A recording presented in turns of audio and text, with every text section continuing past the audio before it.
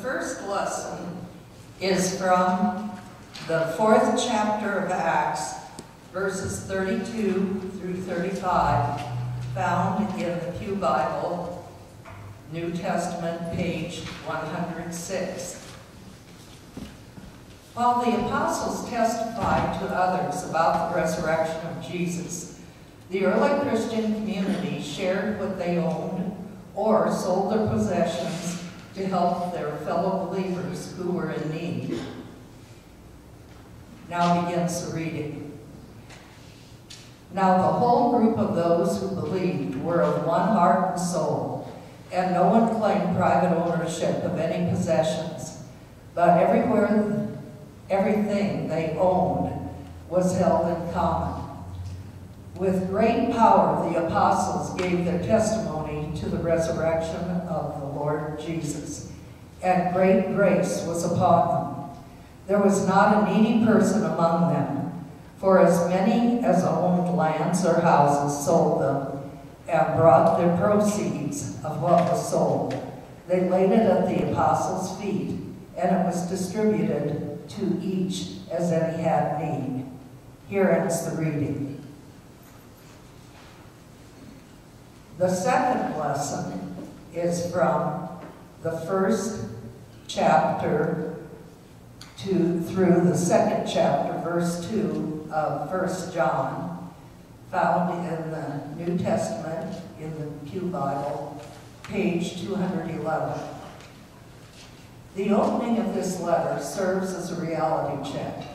The reality of God is light, but our confessed reality has been sin. God cleanses us from our sin, from our sinful reality, through Christ's death, so that we live in fellowship with Christ and walk in God's light. We declare to you what is from the beginning, what we have heard, what we have seen with our eyes, what we have looked at and touched with our hands concerning the word of life. This life was revealed, and we have seen it and testify to it, and declare to you the eternal life that was with the Father and was revealed to us. We declare to you what we have seen and heard, so that you also may have fellowship with us. And truly, our fellowship is with the Father and with his Son, Jesus Christ. We are writing these things so that our joy may be complete. This is the message that we heard from him and proclaim to you, that God is light, and in him there is no darkness at all. If we say that we have fellowship with him while we are walking in darkness, we lie and do not do what is true. But if we walk in the light as he himself is in the light, we have fellowship with one another, and the blood of Jesus his Son cleanses us from all sin. If we say we have no sin, we deceive ourselves, and the truth is not in us.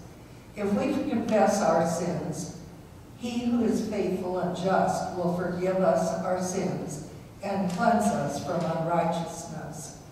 If we say that we have not sinned, we make him a liar, and his word is not in us. My little children, I am writing these things to you so that you may not sin. But if anyone does sin, we have an advocate with the Father, Jesus Christ the righteous, and he is the atoning sacrifice for our sins. And it's not ours only, but also the sins of the whole world. Here ends the reading.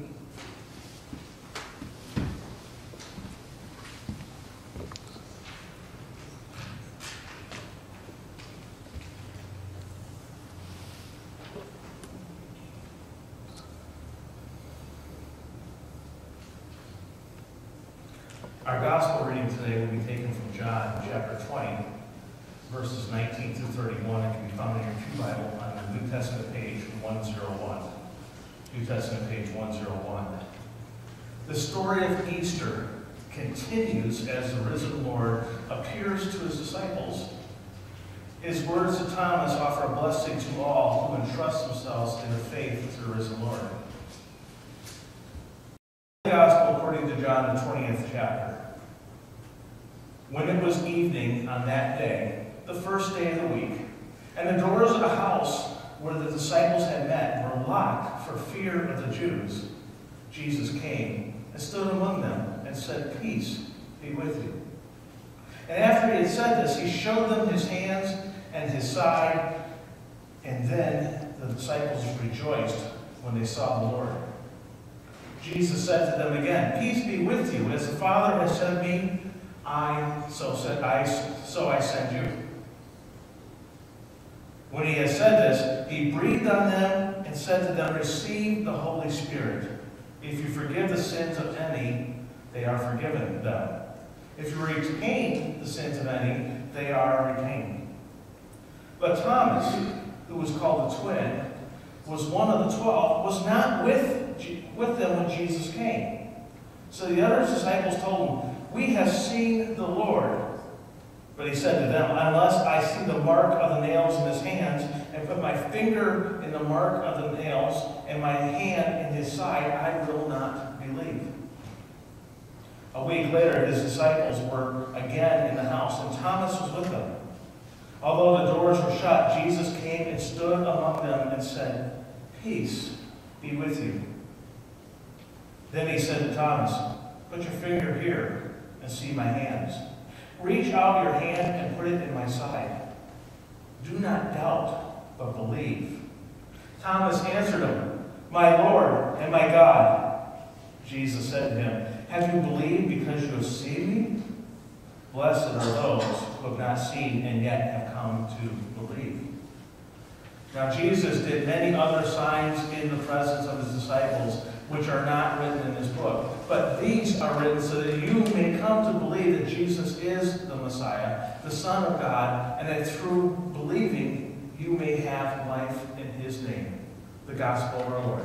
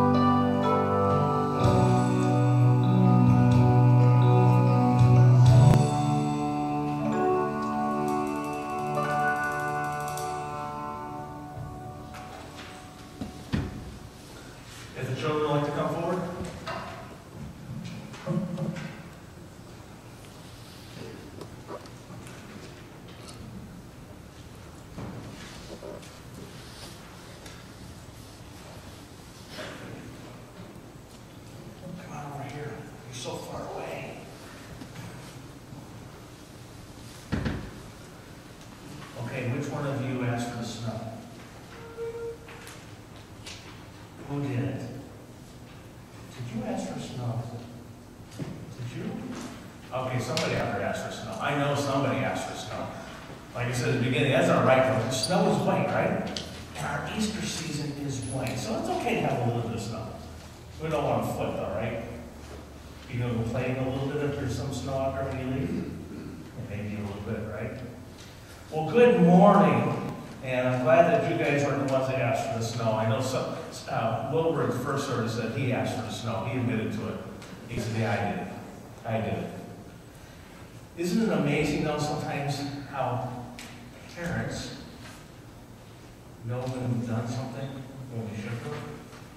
Isn't that amazing? That's never happened to you guys, right? Never? Really? That's never happened? Turn me down just a hair. You know? Turn me down just a hair. That's never happened that you did something and maybe mom and dad knew, and you said, oh, it wasn't me. I know it's happened to me. I got caught. I tried to say it wasn't me, but they knew. That's the same thing with God. God knows when we've done things wrong. Do you know that? He knows. We've done things wrong. He knows that. But Jesus is there for us. Jesus is the one that gets in front and says, yeah, look, they're good people. They're trying hard. Even though they sin, they try hard. That's what Easter's about, is that death of Jesus for us when we sin. That's what it's about. And we should be happy. We should be smiling about that. There should be big smiles on our faces that Jesus went and died for us so that we can go to heaven. That's what he was raised for, so we can be seen with God in heaven. Wouldn't that be cool? You'll be there. And sinless, blameless, totally blameless because of Jesus. You should be excited about that. You can smile, okay? It is okay to smile. Yeah, it's good news. And we should be going out telling people about this. But did you hear the gospel today? After Jesus died and was resurrected, where were the disciples? They were hiding out behind a locked door. They were not spreading the good news, but they were hiding.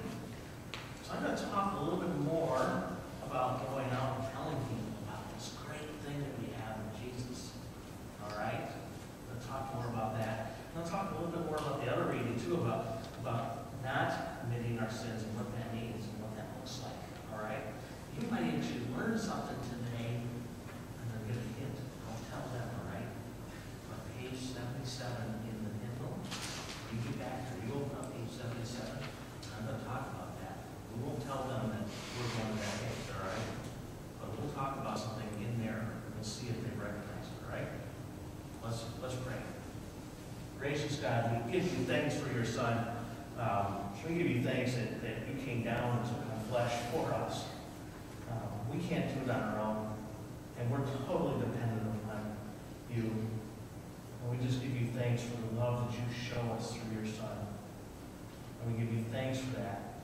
We give you thanks that he is the light in our darkness. He is the light that nothing can ever overcome. All that we lift up to you through his name, Jesus Christ. Amen. All right. Now, head on back. You didn't get up, by the way. If you didn't see that there's tubes of animals back there, did you see those tubes hanging back there? Did you get one? Well, there's 2 tubes up there if you want. Right there in the first tube. I left some up there too. So there's some animals up there.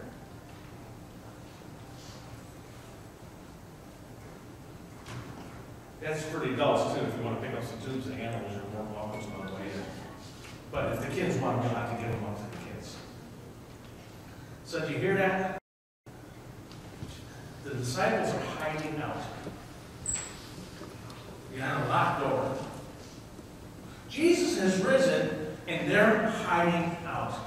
Remember last week's reading? Mary was told by the angel, Jesus has risen. He has risen. And he is going ahead and meeting the disciples in Galilee. Go tell them this. Go tell them that Jesus said that he is going to meet them in Galilee. And what did she do? She kept quiet. This great news is she kept quiet. And now we have these disciples hiding out in fear behind a locked door, not telling anybody about the good news. Except for one. He always gets a bad rap. Ever heard that thing called doubting Thomas?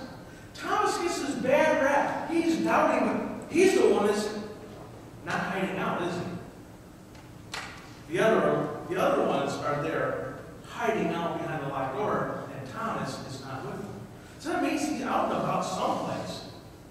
How about fearless Thomas instead of doubting Thomas? We don't know what he was doing, but he at least was out of that house. He wasn't hiding out. He wasn't hiding. Maybe he was telling people about Jesus. Maybe he was just getting food. But either way, he was out, not hiding.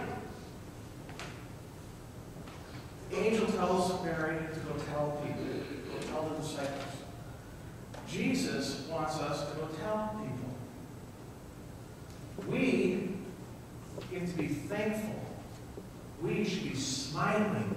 Every one of us should be smiling because on Easter, our sins are forgiven. We see that in the death on Good Friday and the resurrection on Sunday. Remember, we're Easter people. This is the Easter season. You know, you get Pentecost, and it's like the Sunday after Pentecost, the next Sunday after. No, this is Sunday, the second Sunday of the Easter season. But we get to have Easter every Sunday, and that should be great news. We want to tell everybody. Right, Tyler? Everybody. You can smile too. Little kids smile. It does make people wonder what you're up to, though, if you're smiling. See, now you're smiling. He likes that idea. Oh, it makes people wonder. But it's okay to smile. It's good to smile. Because then when people think, Lee, what's going on with you that you're smiling so much? He said, well, let me tell you about this guy, Jesus, and what he does for me. And what he does for you as well. Make people ask the question. Smile, enjoy. Because we have that comfort. We know that Jesus protects us. What's the worst thing that can happen to us by anybody if we go out and talk about Jesus? What's the absolute worst thing that can happen to us? Maybe somebody will do physical harm to us and might cause us death, right? The absolute worst thing that can absolutely happen. But wait a second. Death has been defeated. So that's really not that bad. I mean, I'm not asking for us to go out and look for somebody that will do that harm on us. But the reality is, what might people do? They might say, well, you're kind of weird talking about Jesus. You might be some sort of Jesus freak. Remember that old adage, sticks and stones? They break my bones, but words will never hurt me. So what? Go out and tell the words. Because Jesus gives us the words. He doesn't ask us to hide. He asks us to go out. So Thomas doubts, okay? They say that he doubts. Maybe he just wanted to actually see Jesus. Just to be able to see him. The others got to see him. He got him to come back, right? He said, I'm back. Here you go. Check me out. He gets to see him. Then they start going out and telling people. But the reality also is there's another part of that story when we go out and tell people. We have to actually admit why Jesus died. And why did he die for us? Because we're sinners. I'm a sinner, just like every one of you. And I sin by the things I think, the things I don't think, the things I do, and the things I don't do. We are all sinners. And if we say that we are not, we heard it, we deceive ourselves. And the truth is not in us. And who is the truth but God? Now, have you ever heard those words before, other than in the Bible? Have you ever heard those words? Where have you heard those? I gave you a hint earlier. Okay, open up those green books in front of you. Go to page 77. Yeah. I know we don't, in this service we don't use them that often, but we have used them. And if you'll take a look at page 77, after the second part, second E, amen. What does it say by the P? Let's say it together. If we say we have no sin, we deceive ourselves, and the truth is not in us. But if we confess our sins, God is faithful and just to forgive our sins and cleanse us from all unrighteousness. Now you know where they got that from. It's part of a confession. It's a confession that we use in the church. Confessing our sins so that we are free to go out and tell people. We don't have that burden of being terrible people and locked away hiding. We are free because Jesus died for us. We are freed from the sins that we have done, and we are freed from the sins that we will do. And that should cause us to smile and make people go, what's going on over there? Rightly? What's going on over there? Tyler, what's going on? Why are you smiling? Why are you happy? That should make people ask. Why? So that you can then say, well, let me tell you about this dude named Jesus. I could just see you doing that. Let me tell you about this dude named Jesus. Because he's got something for you too. And that should make us all smile.